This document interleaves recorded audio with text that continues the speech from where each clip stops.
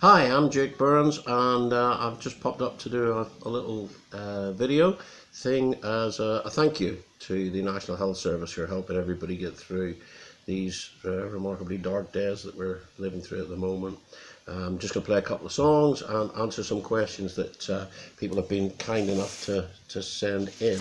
And in fact, there was one here. Where are we? It's in here somewhere.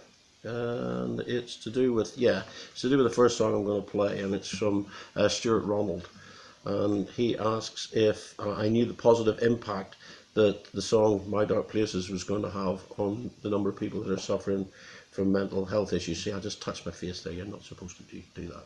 See, that was not a good thing to do. Anyway, no, I didn't. I basically wrote the song for myself because I suffer from depression myself, and it was I wrote it more as just an aid memoir, as they say, just to remind myself that there was light at the end of the tunnel, and that was why I wrote the song. I didn't actually write it expecting anybody to hear it. I originally didn't want to record the song, but the rest of the band were very keen to do so, and I'm glad we did.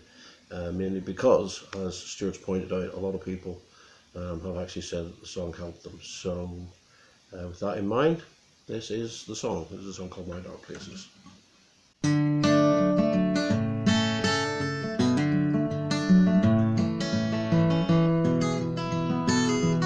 Well, it cuts just like a knife, takes away your love of life, puts out your fire and leaves you in the ashes. What you love now leaves you cold. It's hard to get the strength to face the morning. Some days you really feel like hiding. Some days you swear you'll never go out anymore. I'm not going back. I'm not going back to my dark places.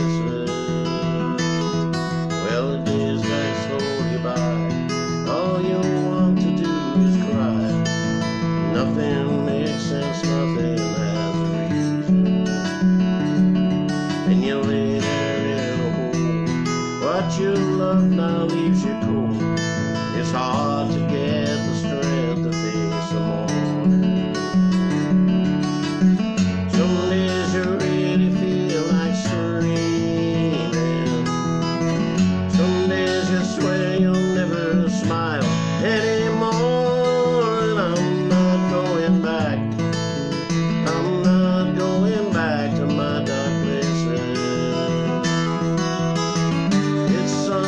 They can't see, yet it seems so real to me. Can't explain just how I feel when what I feel is no emotion. It's not a tragedy, yet that's how it seems to me. I wish that you could see, or even for a minute be me.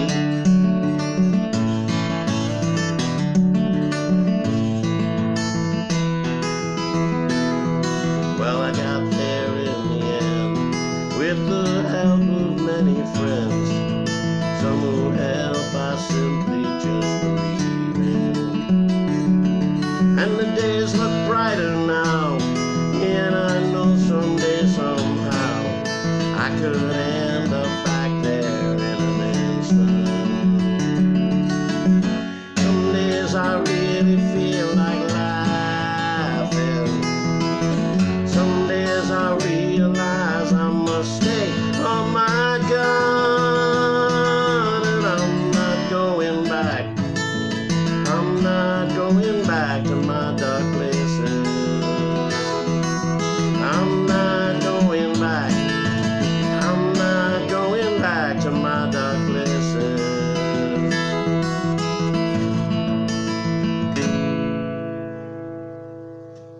Hey Dan, I'll get round to answering some of these questions. Let's see what we got.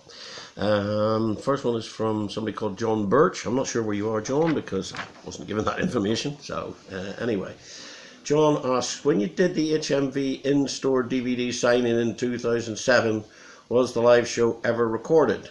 It was the most intense SLF gig I ever attended, and the atmosphere was electric in such a small venue. Well, blimey. First of all, I'm not sure which HMV stores. We did do a bunch of them, but probably the one in London, the one in Oxford Street, I think. Or was that a Virgin?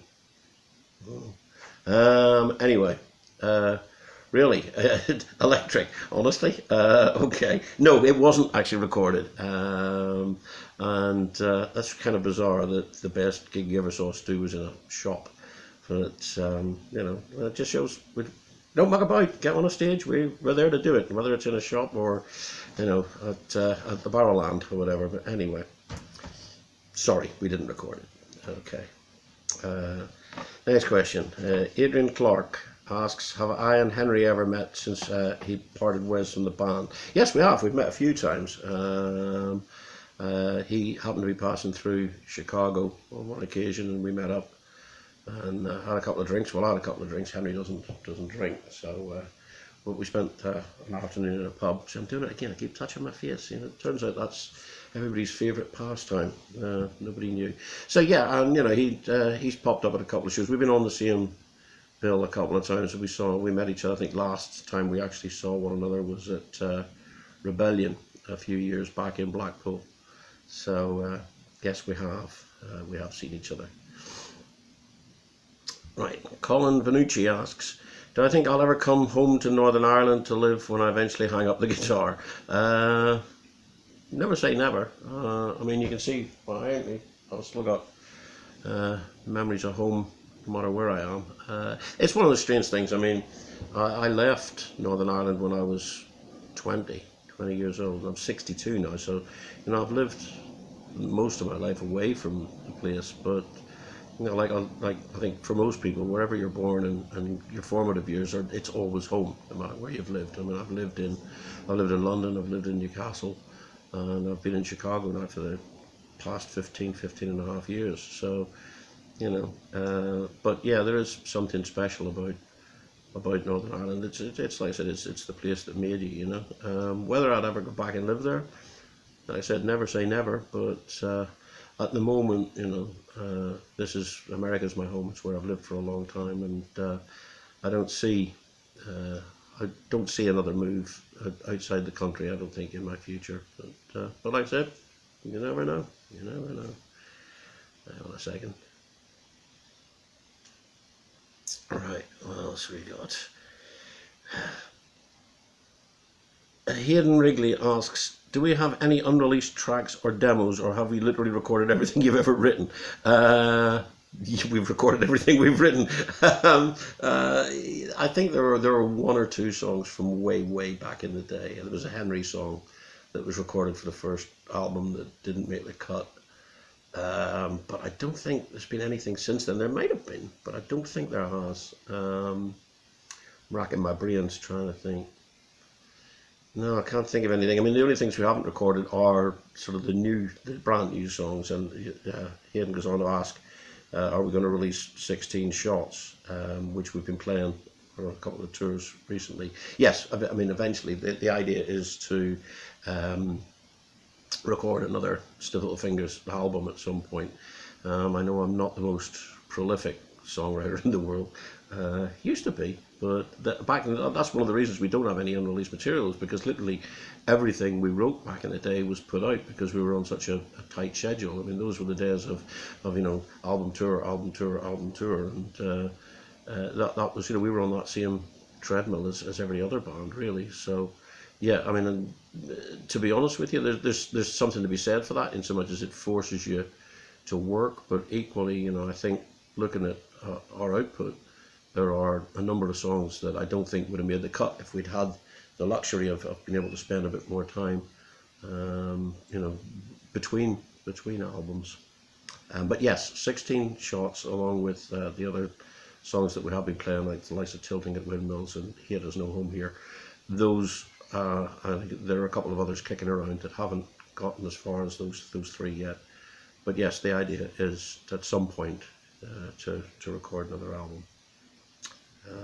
Right, going on. Craig Wilson, do you think Rudy were an underrated punk band from Ireland? Yeah, I do. They had some great songs.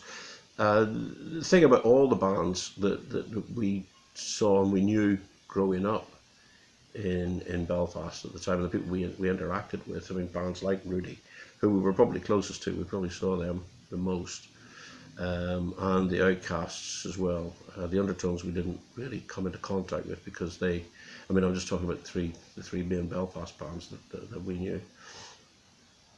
And like all of us, I mean, Rudy had some really good songs,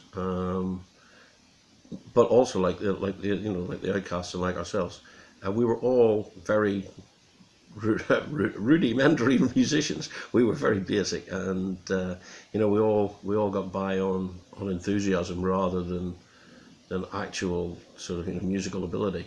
And I think that a lot of those bands, I think because the spotlight got turned on us very quickly, John Peel, God bless him, picked up on our first record, and then he picked up on Teenage Kicks. And I think suddenly it was almost like record labels wanted to have a band from Northern Ireland on the label, and so as a consequence, which I think before the bands really had a chance to grow into themselves, there was a lot of interest and a lot of sort of spotlight put on these bands, and they just I don't think, ourselves included, I don't think we were really ready for that at that time. So I think that yes, Rudy were very much an underrated band, and I think it's a shame that they didn't get the breaks that they definitely did their songs deserved, because it would have been interesting to see what they'd have gone on to do. I mean, I know Brian is doing the Saberjet stuff, and I think Ronnie is, the other guys have just kind of packed up playing all together, which is a shame. But all that stuff was a lifetime ago, really. Okay. What else have we got? Who would you make your all-star punk band to do a one-off gig with you? What you mean? Apart from the lads I normally work with? Wow, let's see. Well, it'll have to be people that I actually get on with, I suppose, in the main. So, I mean, of all the, like I said, I'm making an exception for the guys in the band because I really wouldn't want to replace any of them. Just simply because I apart from the fact we are all friends, I genuinely do admire them all as musicians. So, but leaving that to one side, on drums I'd probably want Mr. Ruffy, Dave Ruffy from the Ruts. Not just for the his playing is phenomenal, but he's the only drummer I can think of I could watch play drums all day. I mean, he just makes the whole thing look so effortless. It's fantastic. It's fantastic to stand at the side of a stage and watch Ruffy play is it's an entertainment in itself. Bass guitar, I'd have to go for Mr. Burnell, for JJ. Again, the minute you hear one note played by the guy, it couldn't be anybody else. So that to me is the mark of a great player. That the minute you hear the one note, it couldn't be anybody else. And in terms of both of these guys, they are good friends of mine, and I think there would be a lot of fun to be had playing with them. Would I want a second guitar or a keyboard? That's a thing. I mean, I've worked with second guitar all the way through Stiff Little Fingers, and obviously there were various keyboard players in the big wheel time, and the keyboard thing is always a fun aspect. I don't know. The thing is, I'm such a basic guitar player. I guess I'd want somebody. Let's stick with second guitar, because let's stick with Stiff Little Fingers sort of style. I would want somebody that could be a bit more adventurous than me, I suppose. So, probably somebody like Mike Dimkich from Bad Religion, who's a ridiculously good guitar player. Or Brian Baker. Either of the Bad Religion guys would work remarkably well. And again, they're nice people, so I think it would be fun to do. It was an interesting question. Billy McShane asks, how gutting was it not to be able to play Barrowland on St. Patrick's Day? you know, you probably know the answer to that one yourself. It was horrible. It was horrible to cancel the whole tour, but everybody knows the reason why. I mean, it's the reason I'm doing this video now. Is I don't think anybody knew the extent of what was happening at the end. I mean, it was just mass confusion at that point. It felt like, I mean, cancelling any show is always hard for anyone in a band. But to cancel a whole tour was, you know, unprecedented. But then the situation was unprecedented, and you know, we felt at the time that we weren't being given. We tried to wait and see what sort of direction we were going to be given by the government and by the health authorities and stuff. And you know, I'm assuming that the health authorities' hands were tied. But either way, we didn't get any clear direction from the government. And at that point, it just seemed like it would be foolish to carry on. It seemed like it wasn't in anybody's best interest. So it was a decision that we just had to make. But yes, it was very, very disappointing. And you know, now we're like halfway through, or a third of the way through April when I'm recording this, and we still don't see any end in sight. As things stand at the moment, we've got the Barrowland show organised for August the 1st, and I'm still hopeful that can go ahead. But at the moment, all these things are up in the air. So it was hugely disappointing at the time, and we just have to wait and see what happens in the future. But you know, that room and that audience brings a special sort of magic anyway. So I'm sure it won't be too difficult to recreate St. Patrick's Day in August. I'm fairly sure that that'll happen. Gary Walker asks, there was a live album from Brixton Academy released many years ago called Fly the Flags. It was also going to be released on video, but that never happened. Is the footage still out there somewhere? Good damn question. I have no idea.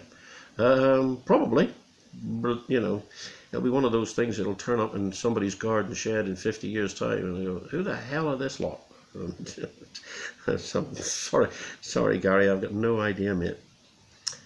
Paul Garbett, what is your favourite song by another artist? Ooh, I mean, the one I always go to is White Man and Hammersmith Palais by The Clash, because it's kind of got everything. I mean, the lyric is phenomenal. The lyric is just out of this world. The actual tune itself is hypnotic. The power of the record is incredible. And I love the fact that it doesn't follow a verse, chorus, middle eight, chorus to the end structure like a lot of songs do. The actual structure of it doesn't make sense, and that's part of its magic, I think. I mean, people always talk about, you know, you can't catch lightning in a bottle. I think The Clash very much caught lightning in a bottle with that song. I think it's a fantastic piece of work. Kevin Rudd asks, how and where did you get your first guitar from? And did I consider playing another instrument? Actually, the only musical tuition I've ever had in my life was I had a couple of months worth of drum lessons when I was at school.